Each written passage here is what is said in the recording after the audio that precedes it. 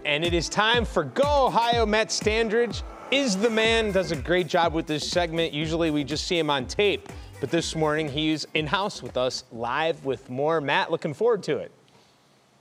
Yeah, Dave, you kind of teased it very well just a second ago. It's a winter hike. We have so many wonderful winter hikes that we can do around here. This one, we're headed to the Girdled Road Reservation. Check it out.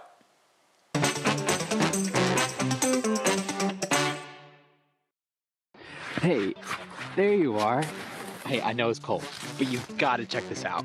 Deep in the snow-covered forests of Lake County, you'll find this wood plank suspension bridge. It spans 90 feet over the icy creek bed below.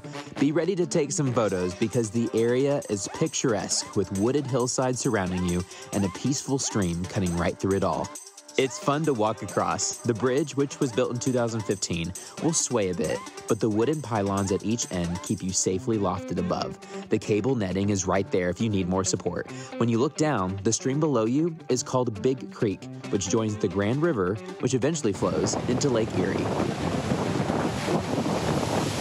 Just a handful of miles north of Chardon, this bridge is in the Girdled Road Reservation, part of the Lake County Metro Parks. The name itself has some cool history.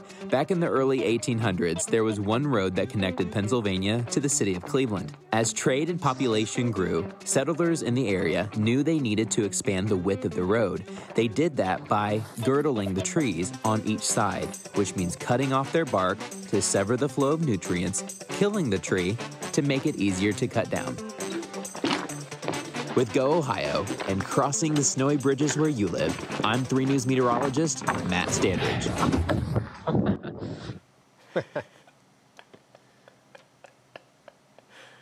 Hey, Dave, I don't know if I can walk and film at the same time. You saw that at the end. It was slick. Yeah, it is. Let me ask you, because I have you live here in person, we've been enjoying these segments each and every week. Being new to the area, how have you enjoyed it, and how has this helped you, make Cleveland your home now?